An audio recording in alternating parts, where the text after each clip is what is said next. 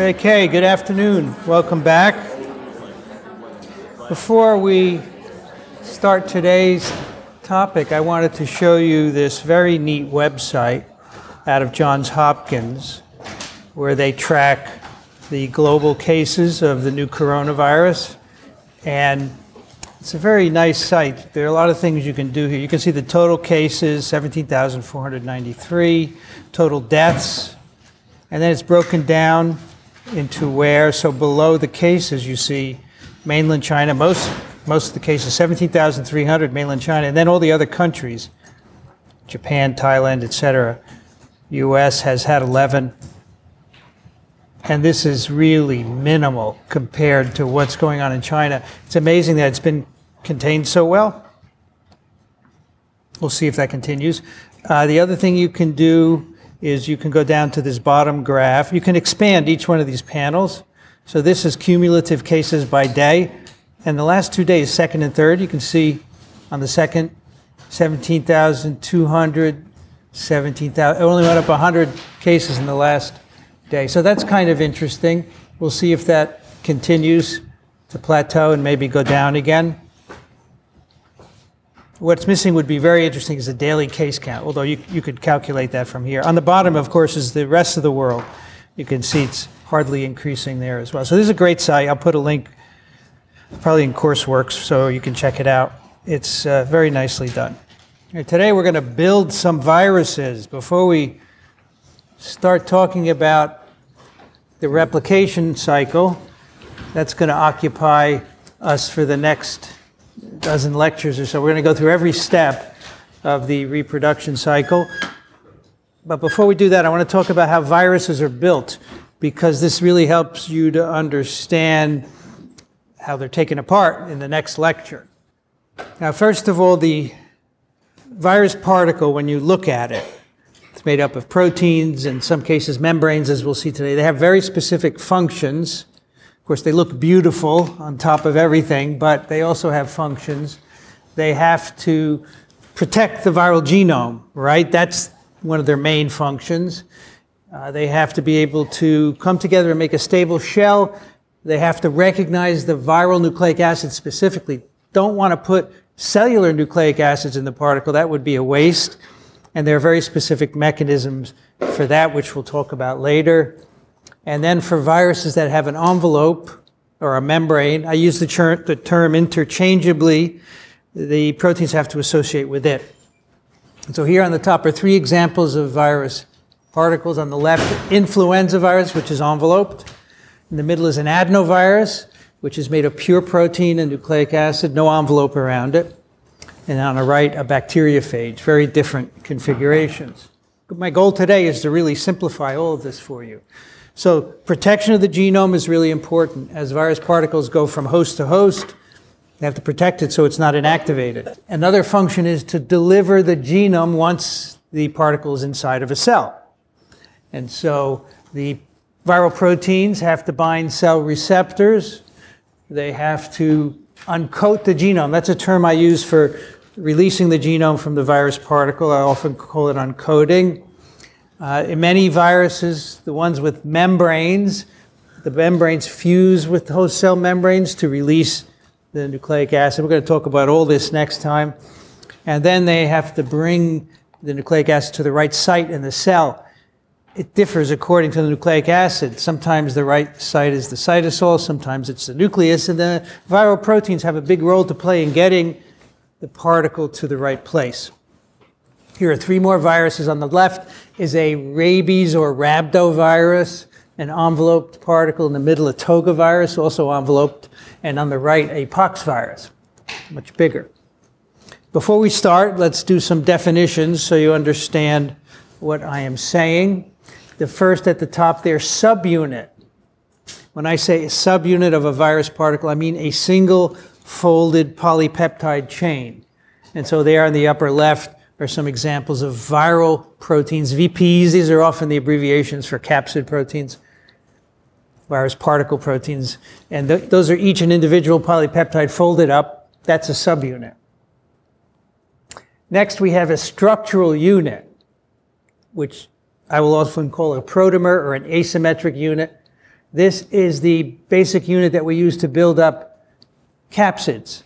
So here on the right is a capsid. It's a virus particle, and it is made of subunits. You can see the red subunit there, VP3, is part of the capsid right there. But it's also part of a structural unit. Here, it's made up of three of these proteins, VP1, 2, and 3, blue, red, and green.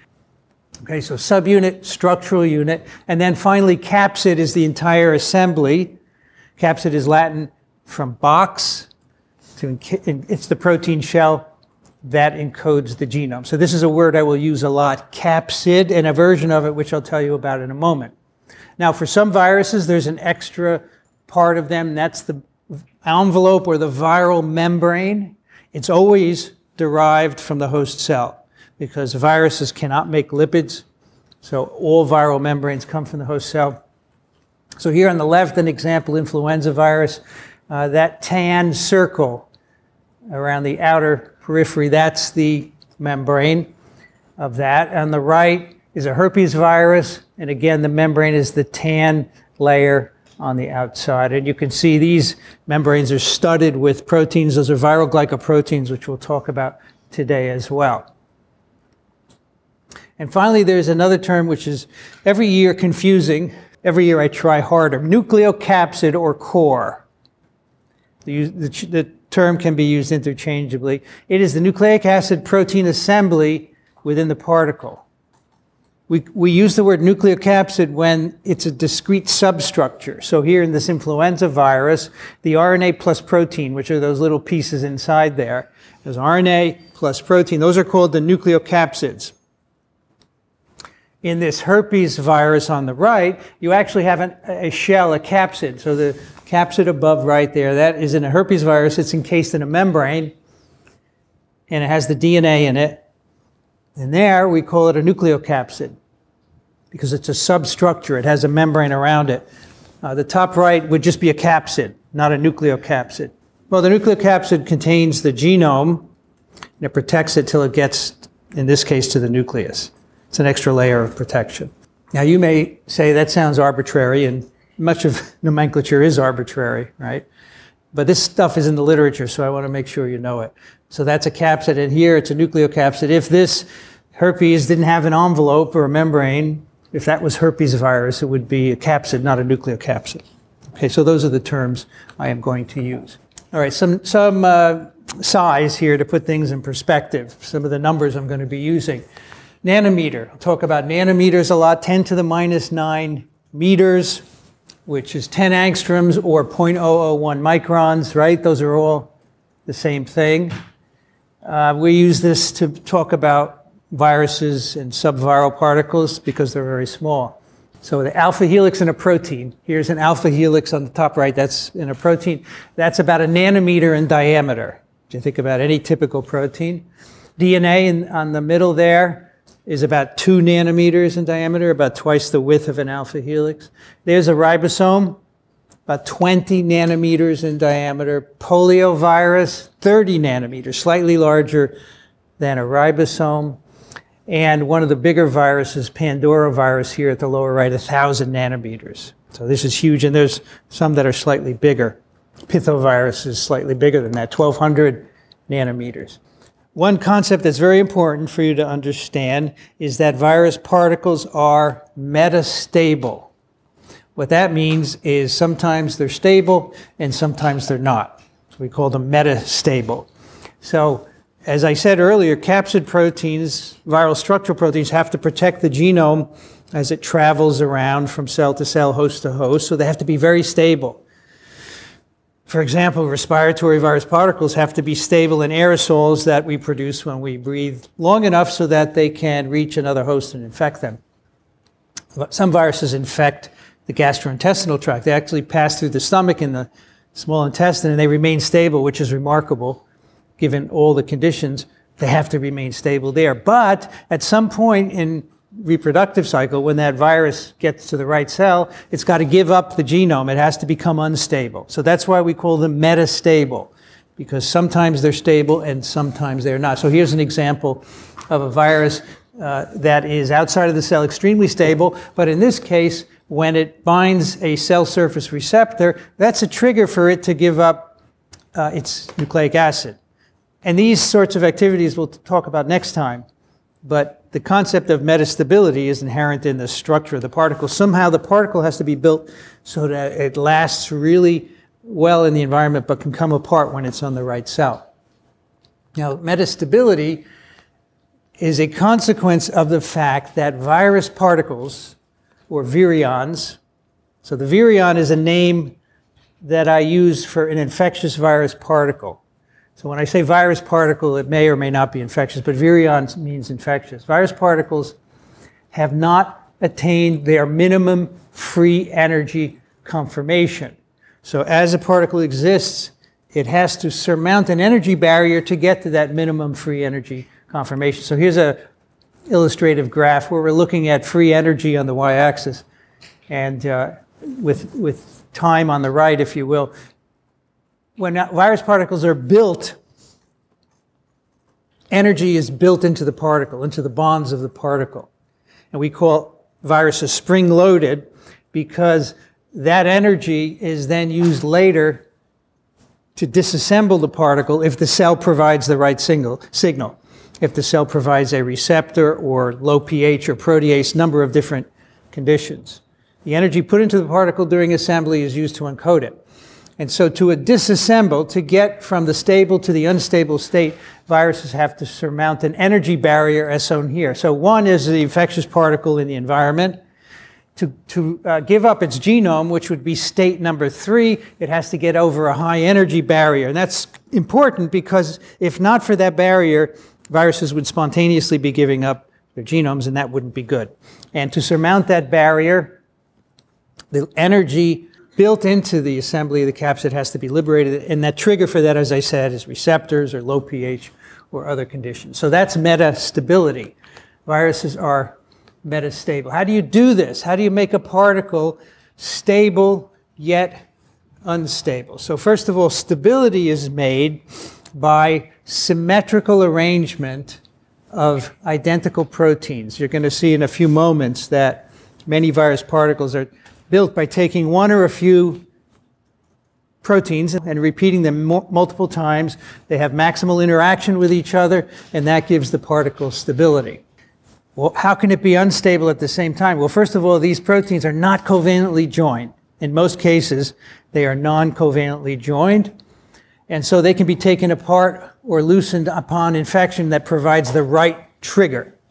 So in the absence of the trigger, the virus remains stable because of all these interactions of many identical proteins, and under the right condition, the stability is reversed. So that's how metastability is achieved. So viral capsids are metastable because they must protect the genome outside of the cell.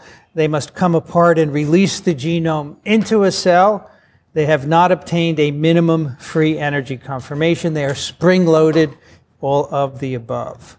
All right, how did we do here? All right, most of you got all the above, which is correct. Every one of those things explains why viral capsids are metastable. They have to protect the genome. They have to come apart, both ends of metastability. They haven't maintained a minimum free energy conformation. They have to surmount a barrier to get to it, and we call that spring-loaded. I'm going to talk to you now about how viruses are built. And throughout this course, you're going to see really nice pictures of virus particles. And I just want to briefly tell you how we get those pictures. And that's the tools of viral structural biology. It includes electron microscopy, X-ray crystallography, cryo-electron microscopy, and cryo-electron tomography, and NMR. This is well described in the book in chapter 4 if you're interested in getting into it in some detail. The technology has improved markedly since the 1930s when the first EM was built. This is a modern day cryo-electron microscope that I visited at Cornell up in Ithaca. And that's the person who runs it. Look at this thing. It's huge. You have to have liquid nitrogen around to cool things. Lots of wires going everywhere. I don't know how people sort this out, but you can use this to solve structures. So 1939, 1940, of course, mentioned this earlier. Helmuth Ruska used an EM to see bacteriophages for the first time. Very important discovery showing that viruses were not liquids, they were particulate. And he published a paper here. It's in German if you want to go look it up. I see bacteriophage in lice. I can get that part. And that was important, but the tech has improved incredibly since these days. This image is taken by negative staining. Biological materials don't have much contrast on their own, so typically we have to stain them. And you know that if you want to look at cells in some way, you stain them with various dyes. You want to look at tissues, you stain them. It's the same with viruses. They don't have contrast. But you can't use the typical stains for viruses. You have to use an electron-dense material, because remember, electron microscope, you're bombarding the sample with electrons. Electrons, much smaller than light particles, and therefore the resolution is greater, but it's typical dyes that you use with light microscopy you cannot use with electron microscopy. So you use something like uranyl acetate or phosphotungstate. We call this electron dense. They scatter electrons. So you're basically coating the particle with the stain, and the electrons are bouncing off of it. So where the virus is, no light is going through. It's a negative stain. The resolution is not great on this. It's about 50 to 75 angstroms, and as I told you earlier, right, the alpha helix is about 10 angstroms or 10 angstroms in diameter, 1 nanometer.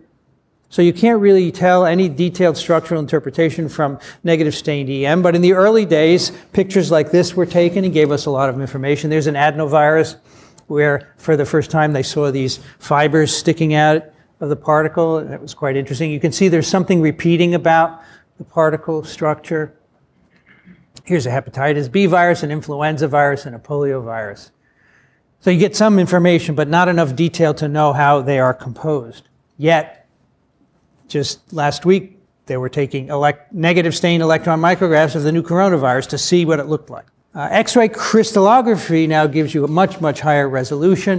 You can get 2 to 3 angstroms resolution, and just maybe 40 years ago, this became possible with viruses. Initially, it was done with proteins. Remember, myoglobin was one of the first proteins to be crystallized. But then it was possible with viruses only because computers were developed to take care of the massive data sets that were generated. You couldn't deal with the data sets of a virus structure before computers. The way it works is, in the old days anyway, you had to get your virus to form a crystal. So you would purify tons and tons of virus and figure out conditions for it to crystallize. And that often took a long time, and sometimes it didn't work. Nowadays, you can buy crystallization kits, which are trays with different chemicals in each one, and you put your virus and see what conditions give you a crystal. Once you get crystals, you bombard them with X-rays, and you hope that the crystal diffracts the X-rays. Sometimes they don't, sometimes they fall apart, but in some cases they will diffract the X-rays.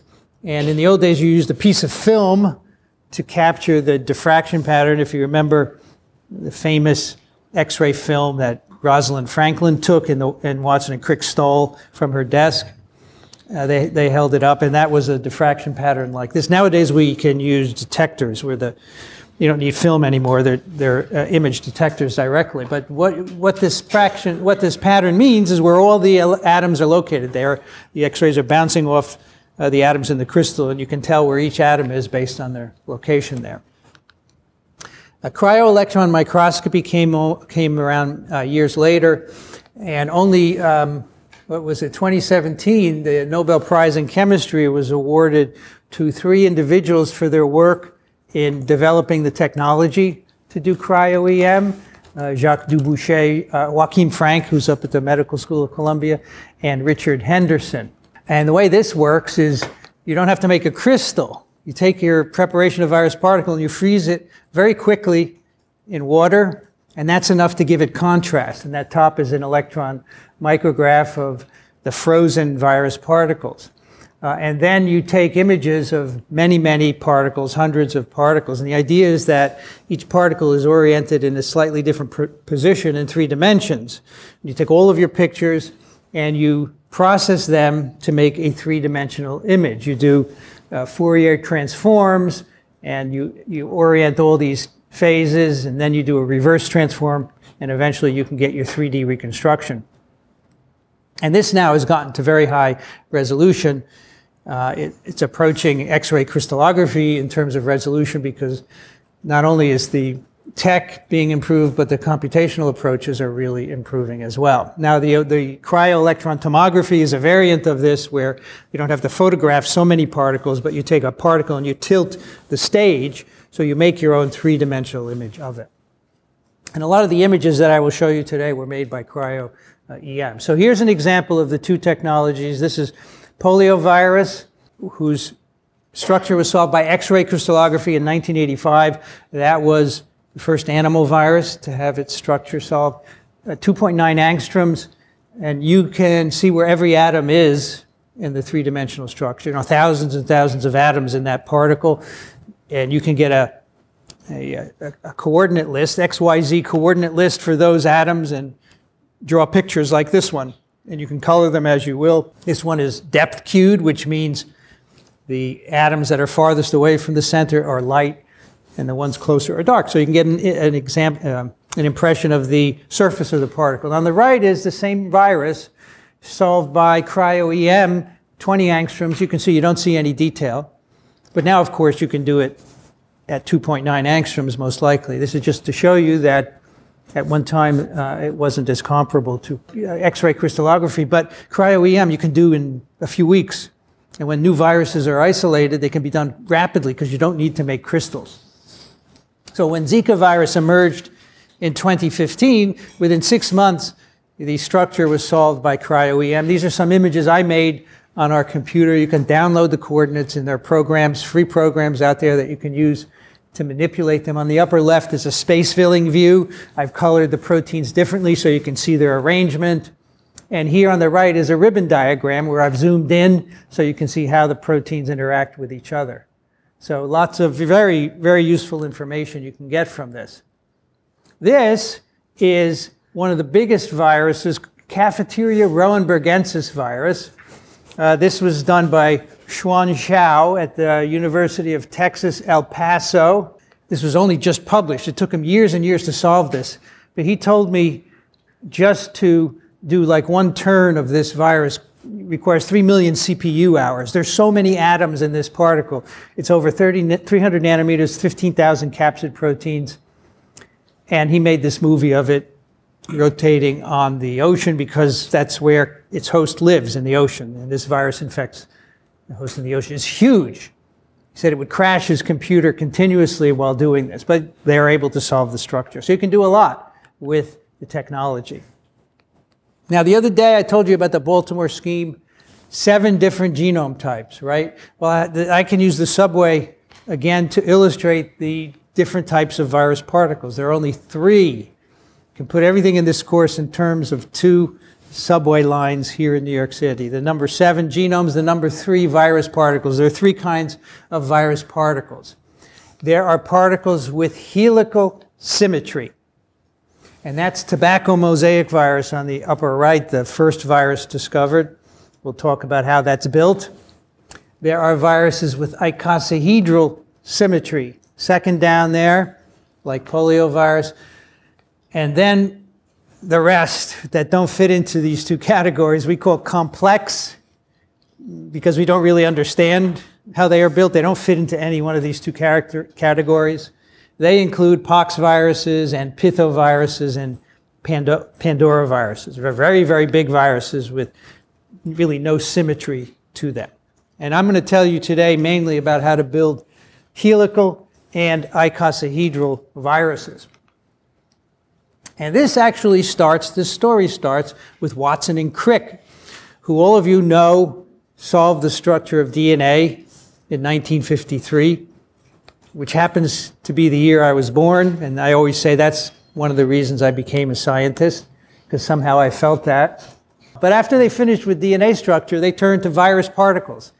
And they noticed that when you look at all the EMs of virus particles that were published at that point in the 50s, most of them were either spherical or rod-shaped. So here we have rod-shaped tobacco mosaic virus, and then there are other viruses that were subsequently discovered that were rod-shaped. And here, poliovirus is spherical.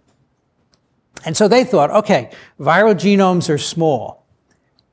Of course, that's what we knew back then. We know now they're big, but the principle is still similar. Viral genomes are small, so you can't have a lot of proteins dedicated to building a particle. You don't have enough genetic space. This is the theory of genetic economy. So they thought there must be a few proteins repeated over and over and over again to build either a round or a rod-like virus particle. So that was their contribution, and they developed that into a theory where they said, okay, for these rod-like viruses, the proteins are a few proteins repeated over and over again. They are distributed with helical symmetry. And for the round viruses, they are distributed with icosahedral symmetry. So I'm going to go through both of those with you and explain what they mean. But Watson and Crick made a big contribution to our understanding of structure, which of course was subsequently refined by other individuals as well. So there are rules of symmetry that we can use to understand these virus particles, and they're very simple. First of all, rule one, every subunit has identical bonding contacts with its neighbors. So basically, you have the same protein or just a few repeated over and over again, and they interact in similar ways as a consequence because they're the same protein. And that gives you a symmetric arrangement, and it gives you a lot of stability, as we said before. And the second rule is these interactions are usually non-covalent. As I said earlier, to keep metastable particles metastable, you have to make the bonds non-covalent. And this non-covalent assembly not only gives you reversibility in the virus coming in, but it's also it gives you error-free assembly. So as we'll see later when we talk about assembly, if there's a mistake made in the cell during assembly of a particle, it can be reversed and corrected. And you couldn't do that, of course, if you had a covalent bond. Symmetry and self-assembly are beautiful things. Many capsids will self-assemble. And in fact, you can make the proteins in a cell, and they will self-assemble into what we call virus-like particles. They are empty capsids. And we have a couple of vaccines that work that way. There's no virus genome present. There's just the gene encoding the capsid protein, which is just a part of the genome. And you can put that in a cell and have the proteins produced. The hepatitis B virus vaccines, the human papillomavirus vaccines, HPV, are virus-like particles made in yeast. So we take advantage of this symmetry and self-assembly properties of viral proteins to make vaccines. Here's how it works. First you have to know what viral protein is in the capsid, but you then can take it and you synthesize it in cell culture. And in the case of the papillomavirus, which is shown here, one subunit, the single-folded polypeptide chain, 5 of those assemble into the structural unit, which is a pentamer. We call it that because there are 5 subunits making it up, 1, 2, 3, 4, 5. And then those pentamers assemble to form the virus particle. And there you see it on the right. And these are colored. You don't see it very well on the screen here, but on your PDF, you could probably find the red subunit here in this one pentamer. So again, this is an empty particle. It is non-infectious. It is completely without danger. And it's really important. It prevents cancer, as we will see. So let's dissect helical symmetry. Here's an example of a virus built with helical symmetry, tobacco mosaic virus. The coat protein molecules. So this capsid is made up of individual coat proteins. They're shown at the lower left here in yellow. And they each join with each other to form this helix. And that is what makes the particle. Each of these little nubby things is a single coat protein joined with each other, and they wrap around to form a helix. And they're also binding to the RNA, which is inside of it. That's shown in the right-hand diagram there. So the coat proteins bind not only to each other, but to the RNA, and that forms the virus particle. That is helical symmetry. They're making a nice helix. And there's the electron micrograph of tobacco mosaic virus. That's it. It's a naked helical particle. There's no membrane. It's just that. And it's made of one protein repeated many times, wrapped around the RNA. So as you can imagine, the protein is protecting the RNA. And there are protein-protein contacts that are symmetrical and lead to the formation of this helix. So that you can see the sizes here about 18 nanometers in diameter, and that bar is 10 nanometers in length. Animal viruses are also built with helical symmetry, but they're always enveloped. Only the plant viruses have naked helices as the virus particle. So here's an example of a paramyxovirus, Sendai virus. It's a family of viruses including measles virus. These are made with helical nucleocapsids. There it is right there with the RNA inside, and the single protein here, it's called NP, nucleoprotein, and that protein is repeated many times to form a helix, 1,000 nanometers long, and it's protecting the viral RNA. But in this case, the virus particle is then enveloped. This nucleocapsid is not naked as it is for TMV. So you can see here an electron micrograph of a measles virus particle with the nucleocapsid inside of it. It's this one's actually broken and the nucleocapsid is spilling out. So that's why we call it a nucleocapsid, because it's inside a membrane. In tobacco mosaic virus, it would just be a capsid because it's not a substructure. All right, so animal viruses with this kind of symmetry are always enveloped. A couple more examples of helical symmetry. Vesicular stomatitis virus is a rabies-like virus, bullet-shaped, very characteristic morphology, very popular as a vector. They use it now to make vaccines for other viruses. We'll talk about that at the end of the course. But it's got an envelope, and it has a helical nucleocapsid within it. It's RNA plus a protein called the nucleocapsid protein, or N protein, sorry, in this case. And on the right is the structure, the X-ray structure of the N protein.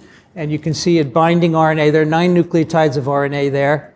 So it's kind of a 2-lobed protein with a RNA binding cleft. Here the protein is shown multiple copies of the protein binding a circular RNA. And in the filovirus particle, you make a very, very big helix. That's shown on the right here. The structure was solved by cryo-EM. And here is the RNA protein complex curling around and around and around. And it has a cap at one end. It's unusual. The other helical structures I've shown you, they're open at both ends. For some reason, this has a cap where it all comes to a point. And this whole thing is wrapped in an envelope, which are these 2 outer colors, blue and purple there. So another example of helical symmetry. And there are whole lots of viruses with helical symmetry. They're shown here. We'll revisit lots of those, but just so that you know, we've talked about measles, mumps, other paramyxoviruses like Sendai. They are enveloped. They have a nucleocapsid, which is helical, as you can see in the picture. Rabies virus, we just talked about, a helical nucleocapsid with an envelope. Influenza virus is a virus with a helical nucleocapsid. It has it in 8 pieces in this case. Each RNA, shown on the right here, is wrapped in proteins, nucleoproteins NP, and then there are 8 of those, so that's the nucleoprotein. Filoviruses like Ebola viruses all the way here have helical nucleocapsids that are enveloped. You can see the curly helix there. So I think just by looking at these pictures, you can see the nucleocapsid is that nucleic acid protein assembly that is within the particle. It's the substructure. In these cases, it has an envelope around it. These, of course, are all RNA viruses. So here's the coronavirus. It happens to have a helical nucleocapsid, and there's the structure of it on the left. It has an envelope, which contains glycoproteins, and inside is this long green RNA, the nucleoprotein plus RNA. That's the nucleocapsid. And in this case, it's 29,000 bases long. It's quite long. Now, when the first patients had this virus infection, and the virus was isolated from them. A few times ago, I told you about cell culture experiments to identify this virus. At the same time, they took electron micrographs of it. And here's one that was published in the New England Journal. It's not very good, unfortunately. This one on the right is a better photograph, but it's not of the new coronavirus. But I want to show it to you because it shows you how this virus got the name coronavirus. When they first saw these particles in the electron microscope, they said, oh, it looks like there's a corona around each one. You see those little spikes? Those are the spike glycoproteins, which correspond to these molecules, spike here. Those are those by negative staining. They say, oh, it looks like the corona of the sun, right? You look at the sun pictures, you see this thing, so they called them coronaviruses. So on the left is from a patient in Wuhan. You can't see the spikes very well, but they're there. And that's why they call it coronaviruses. So these are, again, envelope viruses with helical nucleocapsids. Both DNA and RNA viruses have helical symmetry, and here's a selection of viruses. On the top left, there are viruses of archaea, double-stranded DNA viruses. Archaea is the third domain of life, right? Bacteria, archaea, eukaryotes. And these have their own viruses, not as well studied as everyone else, but they're there and they're quite remarkable.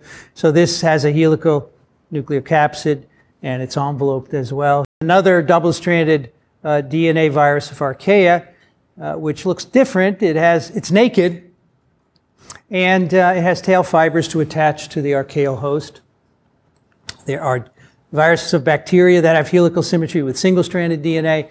And then for RNA viruses, there are the rod-like viruses. The tobacco mosaic virus would be a rod-like virus. These are negative strand viruses. And then there are what we call flexuous plus strand RNA viruses of plants, also with helical symmetry, but they're not rigid like TMV. They are flexuous, as the name implies. So quite a variety of helical symmetries. If you want to build your own helical virus, you get these buckyballs, these little magnets. And there's one. If you come to office hours, my desk is full of these. And over the years, students have given me many different colors, so that's why we can make really long ones with different colors. And that's just exactly the way a helix is made, by putting subunits and wrapping them around. They're fun. They're really good. And you can still order these. Buckyball viruses. Next question is, which of the following describes virus symmetry and self-assembly? A, the bonding contacts are usually covalent. B, the bonding contacts of subunits are usually non-covalent. C, each subunit has different bonding contacts with its neighbors. D, self-assembly does not occur. E, none of the above. So let's see how we did. The answer is the bonding contacts are usually non-covalent, which most of you got. They're not usually covalent. A, that's wrong. And nobody got C or D. Good. So they're non-covalent, usually non-covalent. That gives them metastability and reversibility. All right, let's move on to round viruses, spherical viruses. The question here, how do you make a round virus from proteins that are irregularly shaped? So there's an electron micrograph of poliovirus. Looks roughly roundish, right? And on the right is one of the poliovirus proteins, VP1, which does not look round at all. So how do you get from what's on the right here to the left?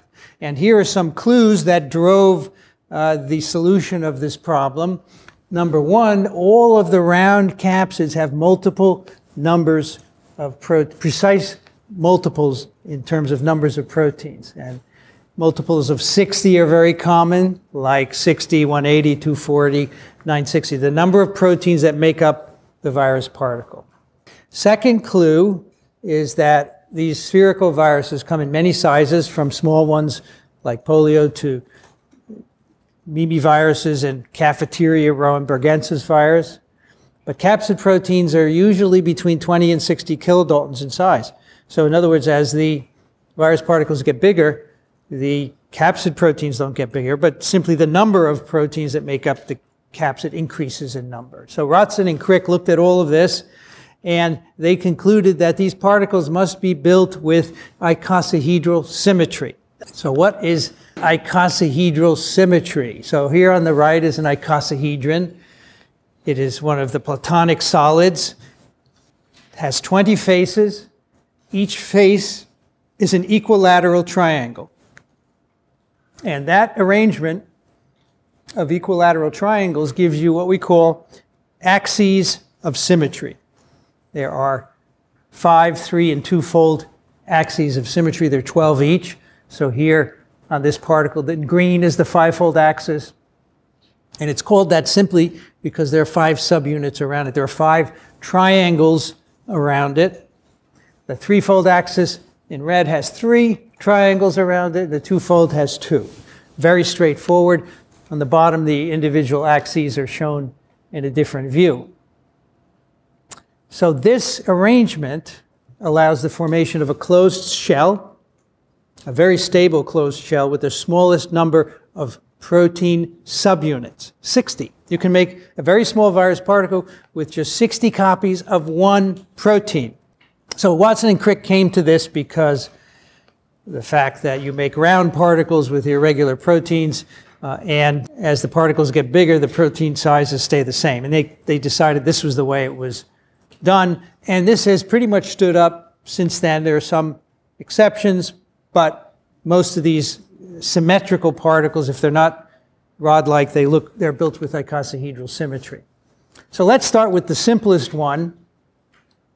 It's diagrammed on the left there. It's made of 60 identical protein subunits. So here the protein, the polypeptide, is the same as the structural unit. So sometimes there is one protein that equals the structural unit, or sometimes there are multiple ones, as you'll see in a moment. But here the protein subunit is the structural unit. And on the left is an example of such a particle. We call this a T=1 particle. I'm going to explain T numbers in a moment. And each of these commas is a single protein. And there's 60 commas on this particle. And you can see that there are 5-fold and 2-fold and 3-fold axes of symmetry made by the arrangement of these proteins. These proteins all interact in an identical fashion, either head-to-head or tail-to-tail. So if you look at this, the heads of the commas have the round part. You can see head-to-head interactions or tail-to-tail interactions. So here's a great example of identical protein-protein interactions in a particle, fulfilling the original idea of the rules of symmetry that we stated earlier. Now, it's important to remember that although the proteins are arranged with icosahedral symmetry, it doesn't actually look like an icosahedron. An icosahedron is this geometric particle, but virus particles don't look like that. They actually look spherical if you look at them in the electron micrographs, and that's because the proteins are arranged with the symmetry of an icosahedron, but they are not flat and triangular. Okay, it's very important to remember. So that's your simplest icosahedral capsid. There are plenty of examples of viruses that are built this way. One of them is a parvovirus. Remember the virus that can infect you or your cat or your dog. It causes 5th disease in humans, can kill your pets. That's a parvovirus. And this is a small capsid, 25 nanometers in diameter, just slightly smaller than poliovirus, made up of 60 copies of a single capsid protein. And it contains a single-stranded DNA genome. So here on the bottom left is the structure of the single capsid protein. And parts of it are colored red and blue, yellow, and green, because now when we assemble them into the virus particle on the right, you can see the contribution of different parts of that protein. So there are 60 of these single proteins comprising this capsid on the right. The triangle is the subunit and the structural unit, which is one protein. Remember, these kinds of viruses, it's the same thing. And you get 5-fold axes of symmetry. Like here, you can see 1, 2, 3, 4, 5 of the blue parts, which are down here in the protein around the 5-fold axis. There are also 3-fold and 2-fold axes of symmetry. So again, this is a T=1 particle, and you have one protein, which is the subunit, and the structural unit, that's the red area there, and then the structural unit, 12 of those go in to make the virus particle. So these are the smallest particles that we know of, one protein repeated 60 times. Now, how do you make bigger particles? You add more subunits. You don't use bigger proteins. You add more subunits, and by doing so, now you get slightly different interactions among the proteins. And so here is a virus particle made up of 180 identical subunits. Remember, the first one was 60. Now we have 180. It's the same protein. And when you do this now, when you add more subunits, the particle gets bigger, and as a consequence, you have two different kinds of interactions among subunits. You have pentamers and hexamers. And that's very simple. Pentamers are units of 5, hexamers units of 6. And we can find them very easily here on this particle. Here's a pentamer shown by the green pentagon. And there are 1, 2, 3, 4, 5 orange subunits around it. And then the red triangle is a hexamer with 6 of the purple subunits around it. They're all the same protein. They're arranged differently in pentamers and hexamers. It's a way you have to do it in order to make a bigger particle. So because of this, the original rules of symmetry had to be modified when people learned there were bigger viruses made this way. The original rules said all the interactions among the protein subunits are identical. But now they can't be anymore because you have hexamers and pentamers. And so they look similar, but they're not identical, and that's called quasi-equivalent. They all engage in head-to-head, tail-to-tail, but there are differences so that you now have pentamers and hexamers, and you need that to make a bigger particle. Quasi-equivalence is just a bending of the original rule saying the proteins interact similarly but not identically. That's how you get a bigger particle. So quasi-equivalence, again, when a capsid has more than 60 subunits, anything greater than 60, each protein has a quasi-equivalent position. The properties in different environments are similar but not identical. And you can remember that most easily by remembering that there are pentamers and hexamers in these particles. Now let's get back to the T number, which I mentioned a couple of times. The T number can be described mathematically, but I prefer it to describe it to you structurally. T stands for triangulation number. It is the number of facets in each of the faces of this particle. So let's go through some of these and explain it that way. Here we have on the top virus particles with T equals 1 triangulation numbers.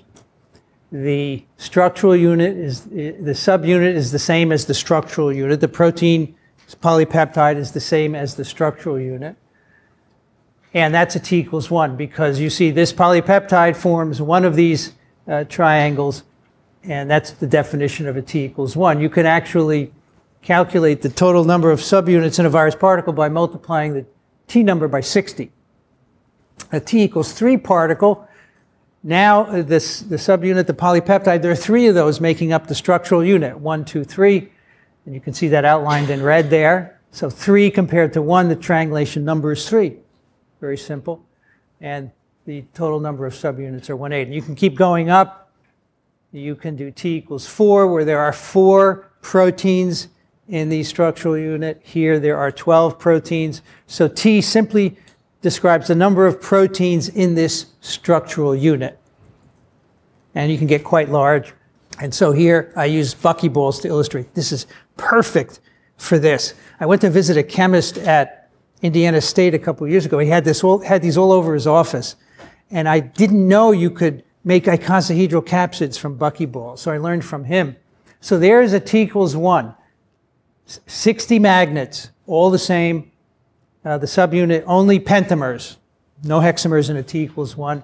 And you can see them colored, all the pentamers, 12 times 5, 60 subunits. That's how it's built. On the right is a T equals 3, 180 subunits of the same magnet, but they're here in pentamers in red and hexamers in blue. So pentamer, hexamer. And again, when you put more in, that's what you get. You automatically get hexamers and pentamers. So buckyballs are great, and there's a video, if you want to look at that, of me building these things. All right, so here are some viruses built with this kind of symmetry. Poliovirus is a 30 nanometer particle made up of 180 subunits. Now, there's actually 3 different proteins making up this, not one protein. So it can work either way. This is actually called pseudo T equals 3 because it's not a real T equals 3. A real T equals 3 would be the same protein 180 times. And there are viruses like that, but I'm showing you poliovirus.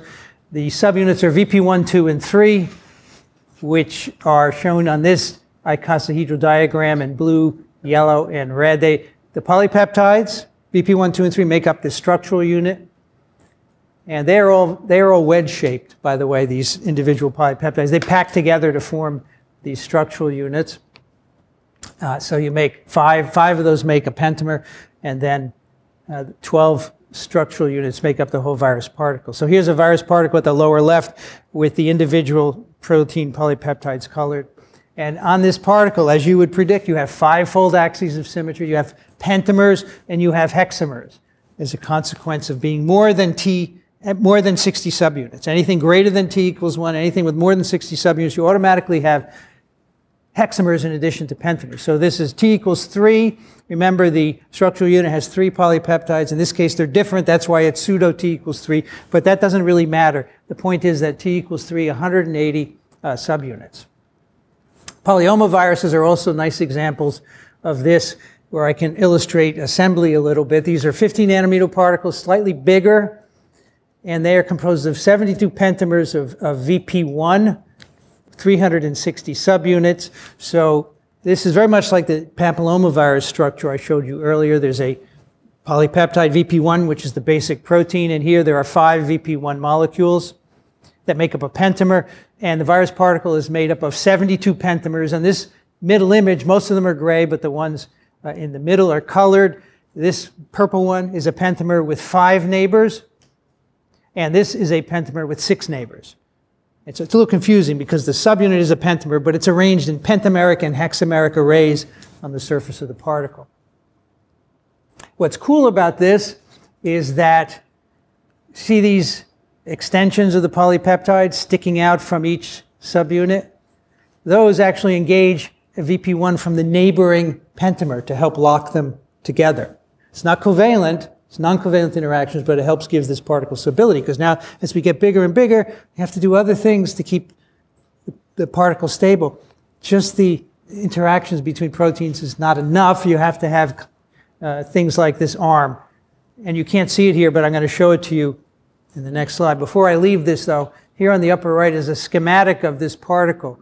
Inside of it is double-stranded DNA, and this is one of the few viruses where that DNA is wrapped around histones. As you can see here, it's what I call chromatinized, or it forms mini chromosomes. All right, let's take a closer look at this. So here's the same virus. I made this on my computer, and it is the individual pentameric arrays of VP1. Here in the middle is a colored one, 5 copies of VP1. All the other ones are the same color.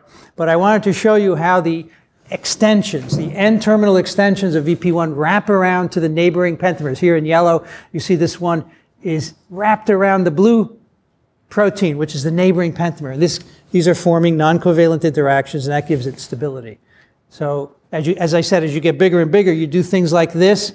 You have more extensive interactions between neighboring subunits. And as you'll see in a moment, you actually have other proteins in the particle that help keep the main structural units together. Which of the following are characteristics of icosahedral symmetry in viral capsids? Produces a solid with 20 faces, each an equilateral triangle, allows formation of a closed shell with 60 identical subunits, 5, 3, and 2-fold axes. T number describes number of facets per icosahedral face. Or all of the above. Most of you got all of the above, which is correct. All these things are correct. Solid with 20 faces, equilateral triangles, closed shell, 60 subunits. That's the smallest, of course. You could build bigger. 5, 3, 2-fold axes, and the T number of facets per icosahedral face. All of that is correct. So let's just talk a little bit about making bigger viruses and what other things happen when you make a bigger and a bigger particle. Here are adenoviruses, 150 nanometers now. So the last virus we looked at was 50, getting quite bigger. This is a T equals 25 subunits per face of the icosahedron. Here's an electron micrograph in the middle. You can see the icosahedral symmetry. But then there are these fibers sticking out at each of the 12 5-fold axes. There is a fiber sticking out. And this illustrates having a basic protein that makes up the shell and then other proteins with specialized roles. So let's first consider the capsid. It's shown at the bottom here in an illustration in the middle. That is made up of a protein called hexon. It's a trimer of individual polypeptides, blue, green, and red. So the trimer is the structural unit, which is then repeated many times to make up the capsid. And each of these little structures is a hexon trimer. And if you look at this, you will find pentamers and hexamers, as you would predict. In other words, 5 subunits, 5 trimers of hexons, and 6 trimers of hexons around them. At each 5-fold axis, there is what is called a fiber attached, and the fiber structure is shown on the right here. It composes a penton base, which interacts at the 5-fold axis with the hexon, and then a shaft, which is a extended fibrous trimer, 3 copies of the same polypeptide. You can see them green, blue, and red, and at the top a little knobby area, and that is stuck in at each of the 5-fold axes, and this is where the virus attaches to the cell receptor. We'll see next time the receptor interaction occurs at the tip of the knob. So that's a protein with a specialized function, in addition to the hexon, which makes up the capsid. But even beyond that, if you look at the diagram in the upper right, there are lots of other proteins up here with different numbers. Some of them are binding the DNA genome in the particle, and then some of them are interlaced among the hexons. You can see these brown proteins. The hexons are in light tan, and then there are, here, protein 9 is stuck in between the hexon. In fact, protein 9 we consider to be cement to help keep the hexons together. It's so big that you need something else in there, and this little protein helps the hexons to stick together. So that's what I mean when I say there are additional proteins with other specialized functions. And some of these proteins are also involved in uncoding, as we'll see next time. Reoviruses are interesting because these are icosahedral non-envelope viruses with 2 icosahedral shells, one on the inside and one on the outside.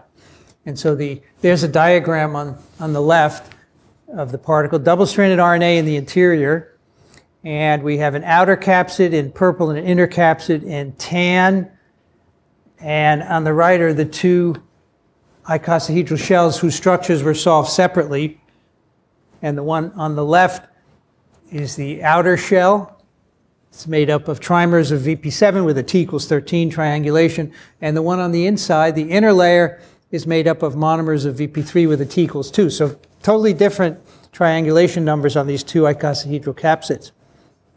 Now you may ask, why are there 2? Well, next time we will see, when we uncoat this virus, you'll see that the outer shell is protecting the virus as it goes through the environment, and that's taken off when the particle gets inside the cell to release the genome from the inner shell.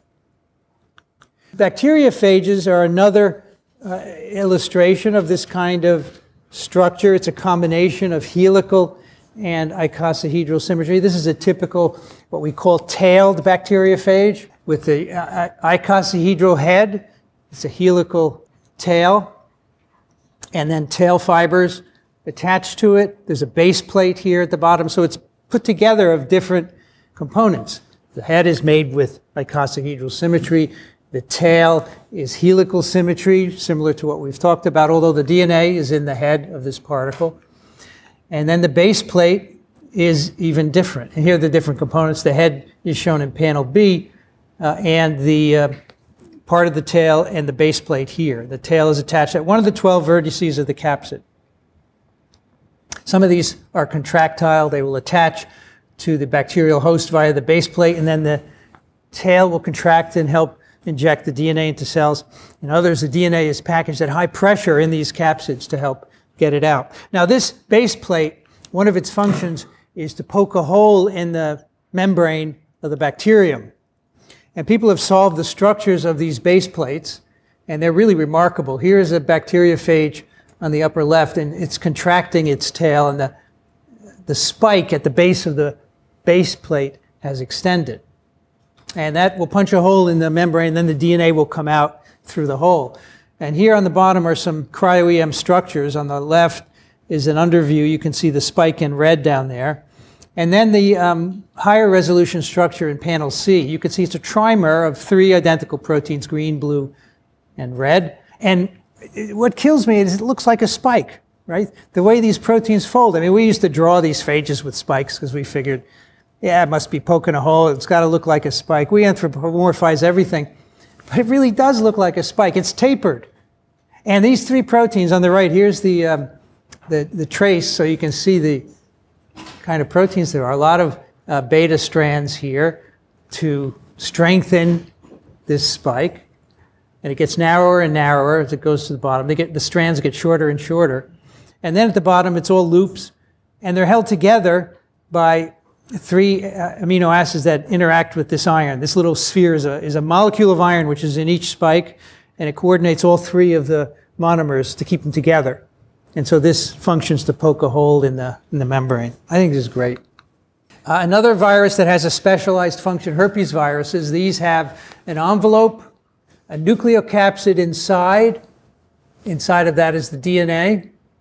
And the structure of the nucleocapsid is shown in the upper right. This has been solved by cryo-EM, and this is kind of a tracing of it. And it's very complicated. You can see there are lots of different accessory proteins. There are pentamers and hexamers here. But what I want to point out to you, and of course it's all surrounded by an envelope, is that at one of the five-fold axes of symmetry, it's different from the rest of the particle in that there is a portal.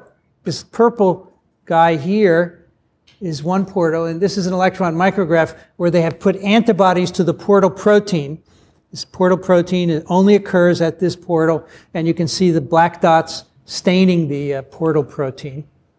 So at one five-fold axis of symmetry, there's a portal. And this is where the DNA goes in when these capsids are built, and that's where it comes out when they uncoat into cells. And then we're going to talk about that next time. It's quite interesting. So another example of a specialized structure as we get into larger and larger viruses. So someone years ago gave me a herpes keychain, which illustrates this really well. So here on the left, the thing is closed, and there are glycoproteins on the outside. You can open it, and you can see the capsid inside, the icosahedral capsid, and there's one portal. They actually knew to put a portal on it, one portal at the five-fold axis where the DNA goes in and out, and you can actually open the capsid and see the DNA inside there. Really realistic. Now, many viruses have an envelope, as I've mentioned before. A few facts about this envelope: it is always derived from the host cell because viruses can't make lipids. And it's acquired by budding of the nucleocapsid through some cell membrane. It can be many different membranes, but it's always the same membrane. For virus, it can be nucleus, ER, Golgi, plasma membrane, but it's always virus-specific. And the nucleocapsids inside can have helical or icosahedral symmetry. So here's a quick overview of budding. The viral components are assembling at the plasma membrane here, and the particle comes out. This is what I mean by budding. We'll explore this in some detail later. But what is inside can have helical or icosahedral symmetry. And so when you have an envelope, you need to have viral proteins in it. Otherwise, the virus won't be able to attach to cells. We call these integral membrane glycoproteins. They typically have what we call an ectodomain and a transmembrane part and a part that's in the interior of the virus particle. The ectodomain is the part that attaches to receptors. Antibodies are directed against it when you are infected and you make antibodies against viruses that can block infection. They're made against the external part of this protein. And they often oligomerize and form what we call spikes because they look like spikes in the electron micrograph. Here's an influenza virus on the lower left. And you can see a spiky structure around the periphery. This is made up of individual viral glycoproteins as shown in the middle diagram there. So every virus with an envelope has some kind of viral glycoprotein in that envelope.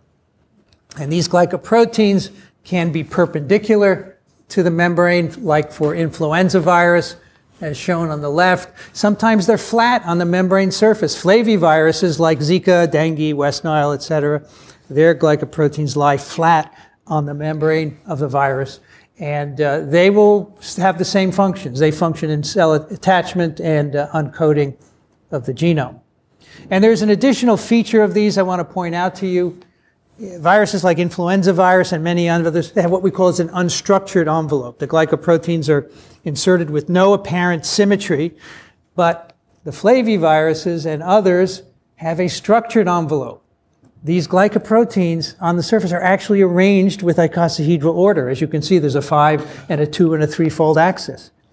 And that is because the proteins have the ability to interact with one another in that kind of symmetry.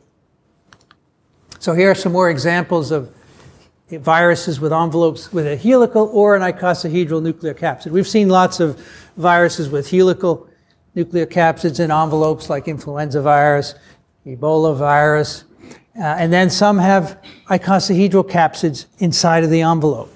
Herpes viruses on the top right. Toga viruses like rubella virus. And I show you the toga virus because here's an example where the glycoproteins also assume icosahedral symmetry because the underlying capsid is icosahedral.